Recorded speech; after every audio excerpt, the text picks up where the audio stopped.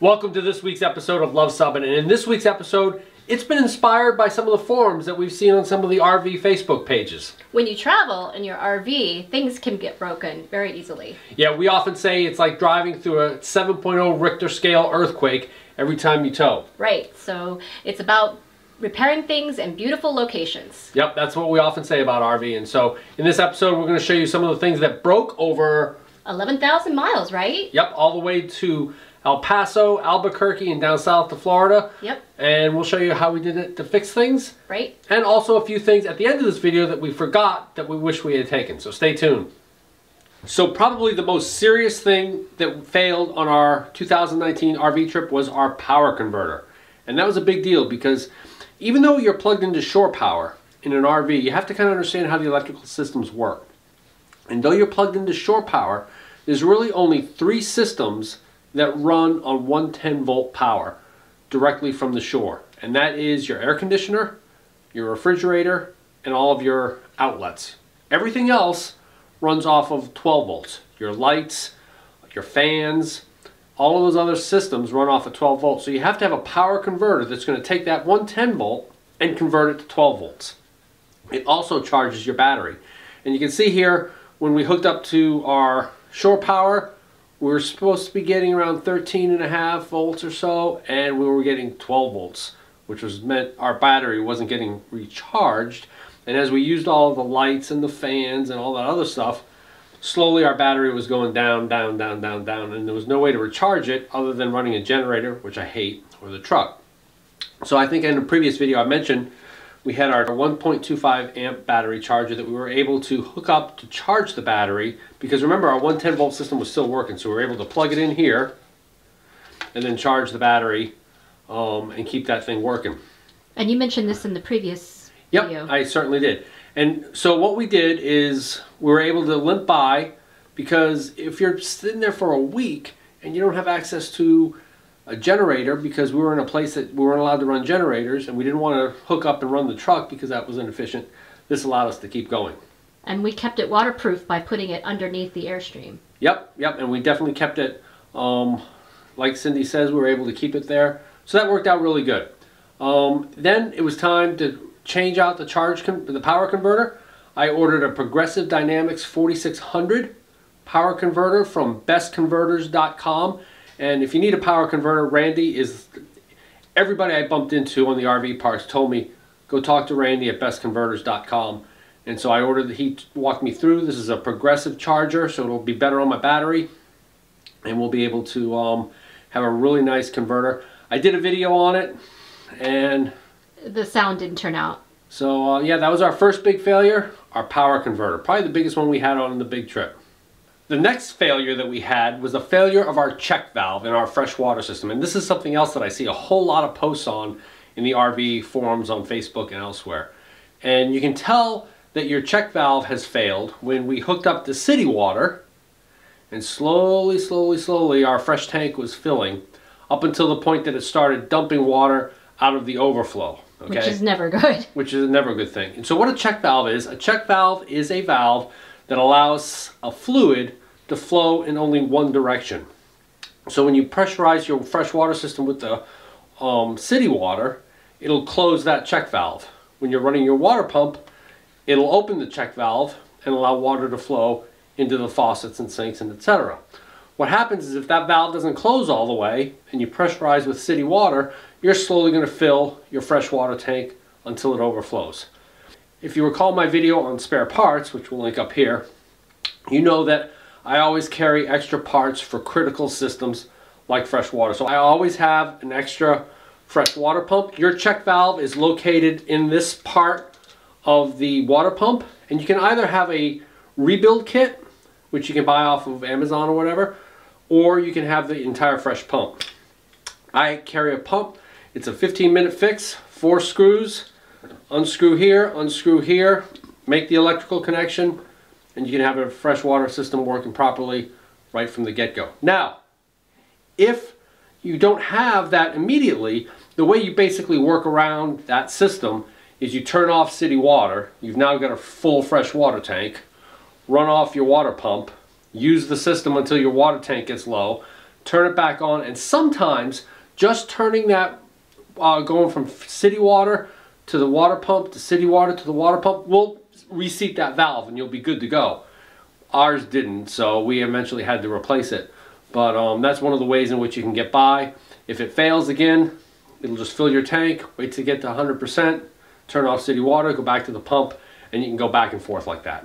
But that was our next failure. But we had the replacement sitting right there, and it was a 15-minute fix. All right, the third failure that we had was our 30 amp power cord. And I'll show a close-up picture here, but somehow at some campground, I have my suspicions, but it got overheated big time. And I'll show a bigger picture of this here. You can see that. And I've since disassembled it because I'm going to be putting a new one on it. And so we went, and I tell you what, trying to find one of these, unless you go to a camping store, Walmart doesn't carry them, Tractor Supply doesn't, nobody carries these except RV places. So we went all looking all over the place. We stopped at like 5, 6 different places hoping to find one. Right, because you shop online, they say, yep, we've got them, and they don't. So we finally found one in Valverde, Texas, and we were able to get a new one. And the point here was to make sure that it wasn't something in the RV that was causing this. It was either in the plug didn't look too bad when I disassembled it. Must have been some campground, but you can see we use this for the next 3 months, and there's no heating. There was no problems. No problems, so must have been something in the campground. And I always test the voltage block when I get in, and it showed up good. We had a surge protector, our auto former, but something fried that little puppy. So that was our third big failure. So you're going to replace that plug, and we're going to have an extra power cord then, right? Yes. Yep, that's what we'll do. That's great. Yep. So another thing that went wrong or broke on our trip down south and west was this little door that's on our rear bumper that holds all our sewer stuff. And unbelievably, the little hinge is held together with dual-sided sticky tape. And so the only way it was being held on were the 2 hooks in the front.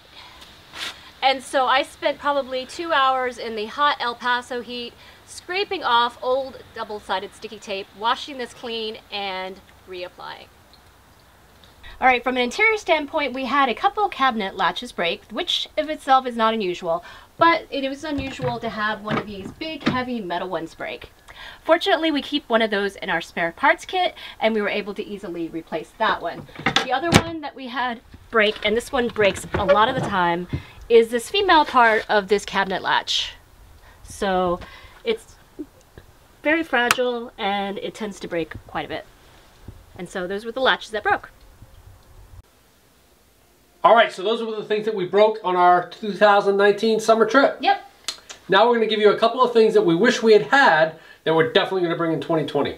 Item number 1, our nifty solar shower. Yeah, this thing is awesome. So our RV does not have an exterior shower like a lot of the new ones do. But you just kind of fill this little guy up. Set it in the sun, and it gets to a very nice, comfortable temperature. Get the little spigot, you get a little mirror, and let me tell you something, this thing gets nuclear hot when you set it out in the sun. It does, and it would have been very nice to have it as well when we were on limited water. Yeah, just to hose down your feet or just to cool off a little bit. Yeah, so this little thing would have been handy dandy to have. Yeah, we'll include links to some of the stuff in the description of the video, but definitely if you don't have an exterior solar shower, this little guy is great. Yep. Okay, so the next thing that we have is our sewer hose expander. And we're doing green screen. Leave a comment below what you think of our green screen technology here. And I don't even know if this is showing up, so it may just be an empty hand right now. But most people have their sewer hoses already put together these days. I think they're those Rhino things or something like that, but we don't. We have 2 10-foot lengths, and we keep a spare in the truck, and one of them started leaking. So when that happens, you put your connections in, but this little thing, which hopefully you can see, allows you to take your hose, and this is a clean one obviously, put it in, and pull it apart. Pull it apart. And stretch your connection so that it fits. It's hard to do with 2 hands. Pull it apart, stretch it out, and put your connections in. Yep. Very handy to have. Yep. So what was the other thing we needed? Distilled water. And I know this is available commonly at grocery stores, but we had a circumstance when we were looking at our battery and we were looking to see what the converter was doing. Yeah, we just want to make sure everything was perfect, and we checked the water level in the battery. Right, and we needed to get the distilled water to fill it up because we were in the Southwest in the high heat, and the water was just eventually evaporating because there was nothing in the humidity to keep it there. So we were looking for these at a gas station, so instead of a grocery store, so it would have been handy just to have a bottle on hand. Yep, and like I say, you can get it at the grocery store, but it's better to have a bottle on hand. Yep. All right. All right, see, so what picture are we showing here? Okay, this is me helping to clean out the sewer system and right before we winterize. And what the tool is I'm holding is we call the wand of nastiness. Right, an RV doesn't have a black water flush system, so we have to shove this thing down the toilet and kind of flush everything out. Right, so guess who gets to do that? Normally we do it during winterization and dewinterization, but when we were gone for 6 months or so, we were like, it'd be really nice just to rinse everything out when we were hooked up to full hookup. So especially after using the black water tank for so long at one period of time. And it's really easy just to put it into the bumper where our sewer stuff is stowed, so that's going to come along with us in 2020. Yep, and there you go. Those are 4 things that we wish we had brought with us, and we will bring next time. Yep, awesome. Well, there you have it, the things that broke and the things that we forgot on our big summer trip. Yep. So if you like this video, give us a big thumbs up. Right, and we're trying out some new technology with the green screen. Yeah, let us know if you thought the green screen was kind of fun. As well as I've hired an extremely expensive graphic designer to design our new logo, which you can see up this way. And the new designer is me. Yeah, so she's not that, well, you are pretty expensive. But yeah, well.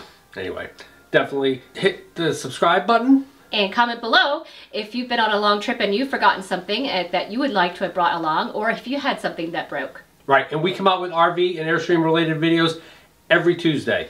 Thanks for watching.